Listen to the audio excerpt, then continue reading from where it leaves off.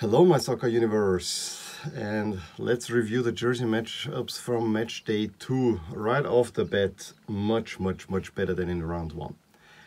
Match day 1, there were many matchups where I did not stand it. Seemingly, UEFA is slowly getting to their senses. However, we still have a few stunners, but I have to say, as the tournament progresses, we see more and more beautiful jersey matchups, and it was crowned by whatever happened last Saturday in the two Group F matches in Spain against Poland. So again, I have ranked all the jerseys from what I think is the worst to the first. I have the 4 categories again: atrocious, really awful and atrocious expected, but bad, meaning there could have been a much nicer one than we have expected, and good looking.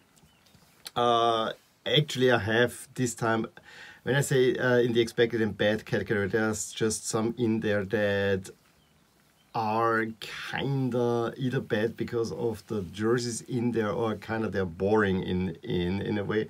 And then we have, of course, the very good ones. So I would say let's go right in.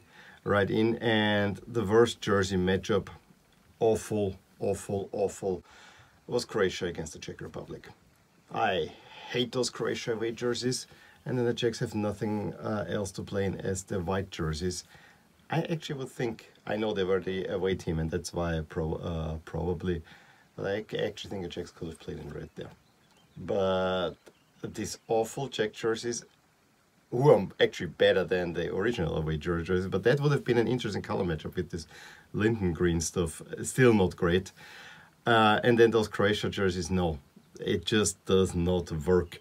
And I even wonder, with the pure white, if Croatia at least would have put on their checkerboard somehow, maybe. I don't think it would have worked, but yeah, it was awful. Second to last, might be surprising for some, was Italy against Switzerland. Again, the Swiss jerseys are dragging this down a whole lot, but I also have to say I like that Italy is playing in blue, don't get me wrong. However, I don't like the dark pants.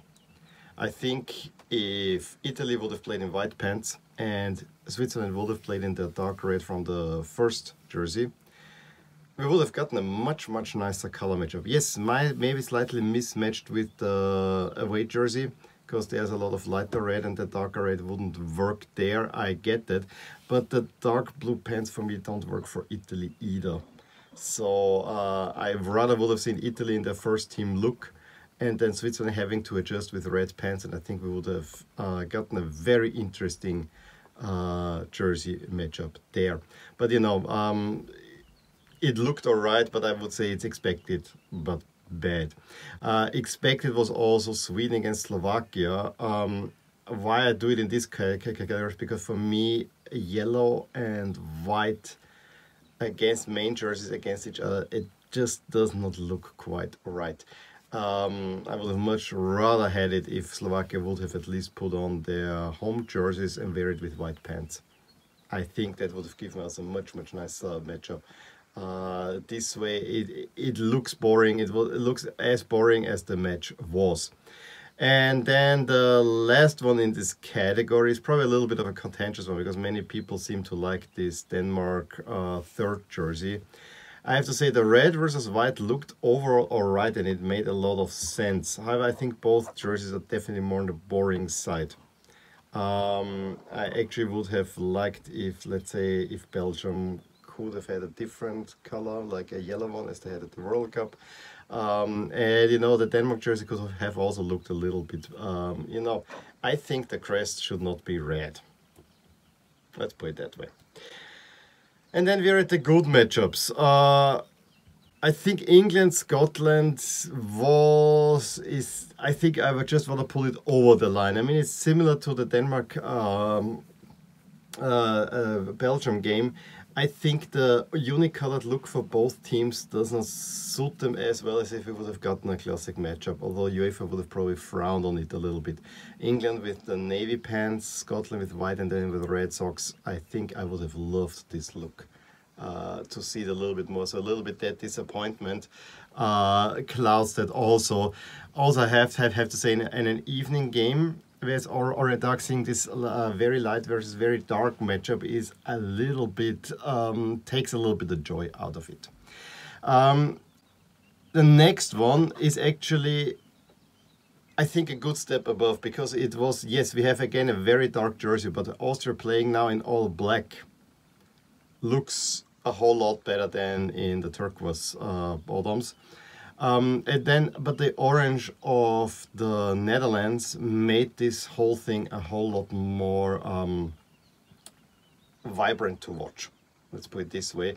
Although I think that the Dutch jersey could use a little bit more vibrancy, but in this case, actually, there's black accents on the Dutch jersey, together with the black jersey of Austria. That jived well.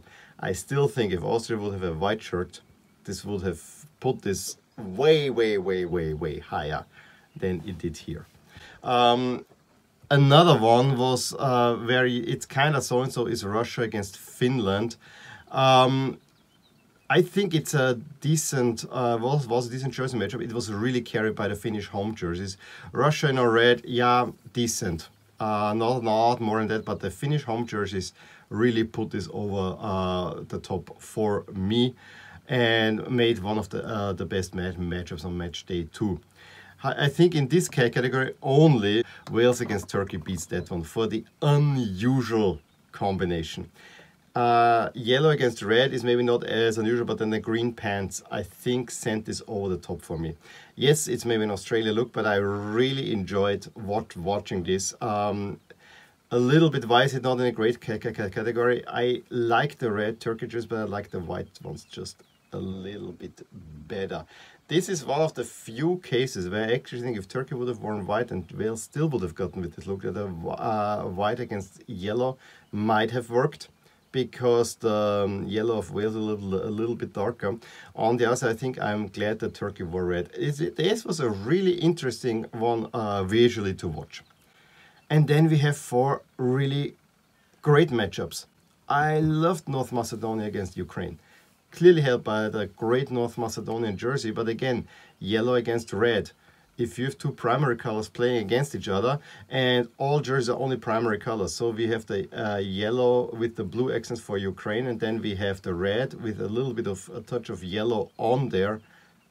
I have to say this looks very, very, very good, very fiery. However, dampened a little bit by the blue on the Ukraine jersey. I thought this was an excellent jersey matchup. However, there are 3 that are clearly better because they're so traditional. And I'm going to start with Spain against Poland. I think normally this would have been my favorite. Because both play in their first team jerseys, it is definitely hampered by the overall look of the Spain jersey. And you know, Spain may be playing in the classic with the royal blue pants and black socks, well, but they're not gonna do that anymore. It would have been even better. But I have to say this was a great looking jersey matchup. Again, the Spanish jerseys pull it off a little bit, but I really like that Poland played in their red pants, and it works just fine. Even though we have red on the jersey and red on the bottoms of Poland, it just worked really, really, really, really well. However, Group F is where it's at. It was a toss-up, but I have to say, Portugal against Germany takes number 2. I did not expect Germany playing in black pants, given what I've seen before. I was so happy to see that.